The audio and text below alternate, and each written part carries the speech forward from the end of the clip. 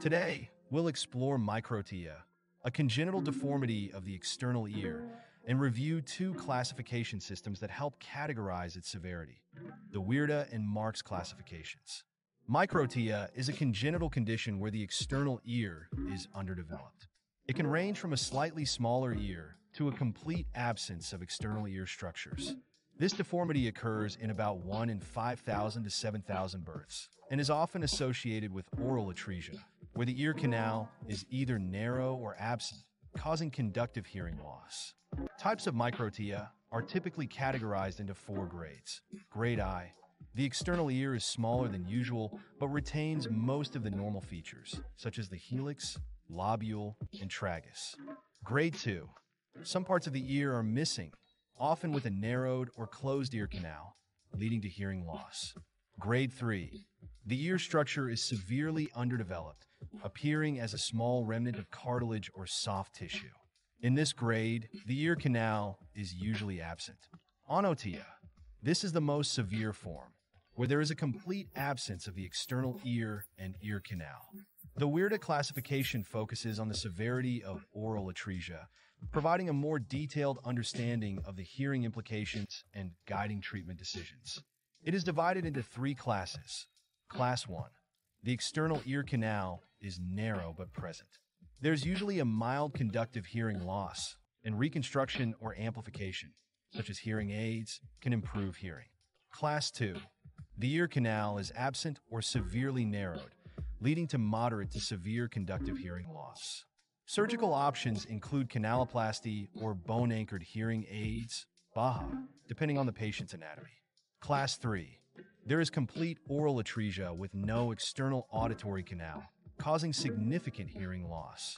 Bone conduction hearing devices are often recommended, and canaloplasty is generally not an option due to the lack of necessary structures. The Marx classification divides microtia into more specific categories based on the degree of external ear deformity. This system is helpful for surgical planning and classifying the severity of the external malformation. Type 1. The ear is slightly smaller, but most of the structures like the helix, tragus, and lobule are present. This type can often be reconstructed through minor surgical interventions, such as rib cartilage grafts. Type 2. The ear is significantly smaller and misshapen, with several structures either missing or deformed. Patients may require more extensive ear reconstruction, which can include multiple stages of surgery, typically starting at age 6 or 7. Type 3. A severe deformity where the ear is reduced to a vertical stump of cartilage or tissue. In this type, complete ear reconstruction, usually using rib cartilage, is necessary. This often involves stage surgery to recreate a natural-looking ear. Onotia. No external ear or ear canal is present.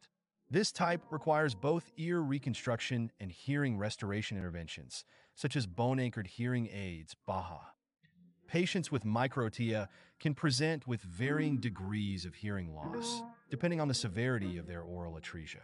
In cases with a functioning inner ear, bone conduction hearing aids like BAHA can greatly improve quality of life. Surgical reconstruction is often performed for aesthetic reasons, but can also improve auditory function. The timing of surgery is critical, with ear reconstruction typically beginning around age 6, when the ear has reached about 85% of its adult size. Treatment options include hearing restoration, ear reconstruction, or prosthetics. Bone-anchored hearing aids or cochlear implants may be recommended for those with severe hearing loss. For ear reconstruction, rib cartilage or synthetic implants are typically used. For those who are not candidates for surgery, prosthetic ears offer an alternative solution. Understanding both the Weerda and Marx classifications allows for better treatment planning, especially when considering both aesthetic and functional outcomes.